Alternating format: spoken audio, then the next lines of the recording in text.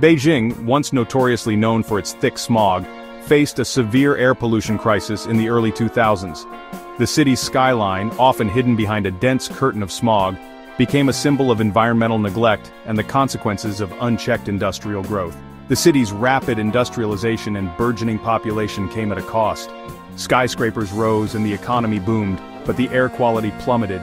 Factories belched out plumes of noxious fumes, and cars choked the streets, releasing a torrent of harmful pollutants into the air. The relentless pace of urbanization left little room for green spaces, exacerbating the problem. Visibility was often reduced to a few hundred meters, and the air itself carried a gritty, metallic tang. Residents had to adapt to a new normal, where wearing masks became a daily routine. The health implications were dire, with respiratory illnesses skyrocketing and life expectancy tragically shortened. Hospitals were overwhelmed with patients suffering from asthma, bronchitis, and other pollution-related ailments. The situation demanded urgent action. Government officials, environmental activists, and concerned citizens began to push for stricter regulations and innovative solutions to combat the pollution crisis. Public health campaigns were launched to raise awareness and encourage protective measures. Determined to combat this environmental crisis, the Chinese government took decisive action. They embarked on an ambitious plan to revolutionize Beijing's energy landscape, aiming to create a cleaner, healthier environment for its citizens. At the heart of this transformation was a decisive shift away from coal, which had long been a major contributor to the city's air pollution woes. Coal-fired power plants, once a ubiquitous sight across the city, were gradually phased out. These plants, with their towering smokestacks, had been a significant source of harmful emissions. In their place, cleaner alternatives were introduced. Natural gas, a much cleaner-burning fossil fuel, emerged as a key player in this energy transition.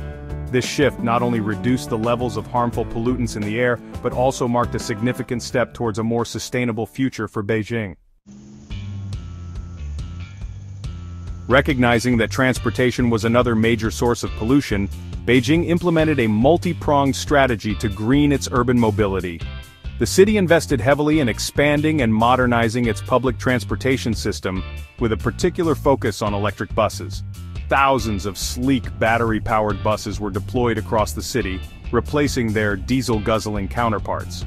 To further encourage sustainable transportation, Beijing embraced bike sharing with remarkable enthusiasm.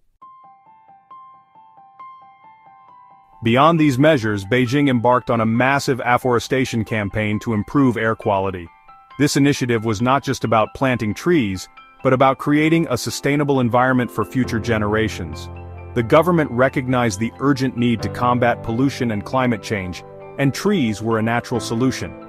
Recognizing the vital role trees play in absorbing carbon dioxide and releasing oxygen, the city launched ambitious projects to plant millions of trees.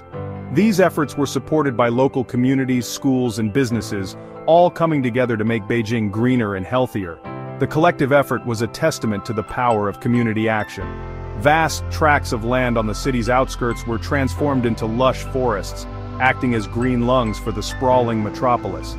These green belts not only improved air quality but also helped in reducing urban heat islands, making the city more resilient to climate change. The transformation was remarkable and visible from space. These urban forests not only helped to purify the air but also provided much-needed green spaces for residents to enjoy. They became popular spots for recreation, exercise, and relaxation, enhancing the quality of life for Beijing's citizens. The success of this initiative has inspired other cities to follow suit, recognizing the immense benefits of urban forests.